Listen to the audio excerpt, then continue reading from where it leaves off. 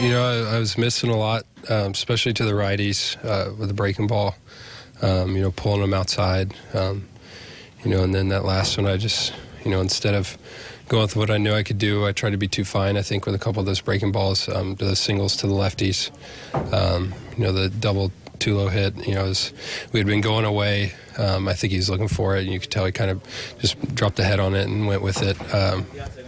It was a couple of pitches here and there that could have changed. The 3-2 to Donaldson for the homer. It was just, I tried to get it over instead of throwing the good one, which, in retrospect, probably shouldn't have done that. It felt good. Just, kind of went out there and laid an egg after the fifth, and then, the rest is history. You were at, I believe, between 95 and 100 pitches at that point. Was fatigue any part of that? No, just, not executing. I like I said, I was pulling off, my curveball, my changeup. I felt good about them. I was just bouncing a lot of them. I threw some good ones, got some outs early in the game with it. And then it just, I think I was more concerned with keeping it down versus getting a good swing on, a bad swing. But got a couple ground balls when I needed it, but, ultimately, gave up, I guess 5 or 6, however many